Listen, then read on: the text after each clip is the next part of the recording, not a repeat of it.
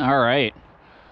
So this looks higher than just, I think it's only like 700 feet to the top, but I could be wrong on that. I'll put the stats on the screen now. It's less than a mile to the top, but you wrap around the back side. You don't just go up right here. And there's a handful of other cars in the parking lot, so presumably I'm gonna see other people. It's gonna be on the verge of getting dark when I get back. I'm not taking a pack or water or anything. I think I can bang out, you know, 0.8 of a mile and 600 feet of gain or something without any pack. So I will check in as I'm wrapping around and heading up, but this should be a pretty short video. My legs are starting to tighten up a little bit. Been a fairly long day, or will be a long day.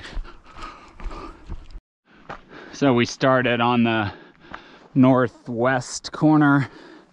We've wrapped around to the east side now. You walk along a fence and then you start heading up, and there will be a steep little section. You can see there's trails on the fence that says dangerous animals, private property, keep out. I think that's a joke, but I find it funny. So you can see typical volcanic landscape with all the black igneous rock, but I've already seen 2 groups of 2 coming down. There should be more up there still too. So this trail changed. When I was here before, you went up this steep slope, but now they seem to have built a gradual trail up, so I guess I'll take the gradual trail. I don't know if you're supposed to go on that one, but I definitely went up that one before, and it was steep. You were like sliding back a couple times, struggling to gain traction. So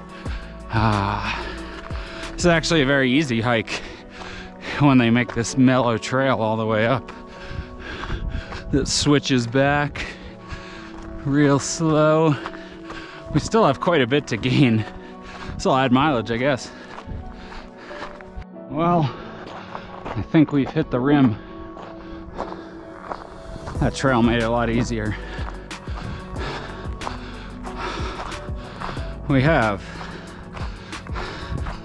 So, question is, do we go around it? Do we go down in it? I mean, we got time. I'm just watching the game. I didn't before, so you know what? I am going to. Especially because I can just chill and watch the football game. So, I guess I should have given you a lay of the land. Let's look at back to Snow Canyon here. It's hard to pick out that peak I was on top of. Yeah, I'm not, it's really hard to see. I see that white one there, but it wasn't, that was a false summit connected to that other one on the ridge. So I think it was a different one, but the problem is the other ones are red and mine was white. So I don't know, if you see that white one sort of in the center, that's either the summit or one of the false summits. So yeah, gorgeous. Seeing down to, that's, I guess, St. George. I don't know exactly where the center of St. George is. But we don't have a lot of daylight left. We only got, I don't know, 30 minutes or so. So I'm gonna go wrap around. I'll go down, I'll show you what it looks like inside and show you a view from the other side, but then that'll be a wrap. Well, we're on the other side. Car's still there.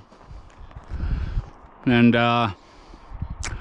this is a quaint, I don't know if this is its own town or what this is, but this is this isolated little area right here, which looks pretty cool. There's another Cinder Cone out there, and then I guess I've never driven this way north. I don't know where this goes north. So let's get down in this, see if we can find any treasure.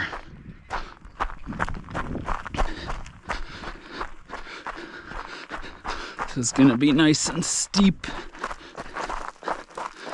Ugh. So it should be fun coming back up, but luckily it's not very far. It's like 100 feet. Bonus vert. I really am only going to end up doing like probably about a mile of vert today, but just with a lot of off-trail scrambly stuff, it just takes longer.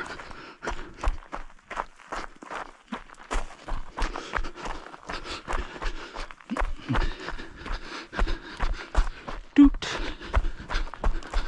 All right, we are down inside the Cinder Cone.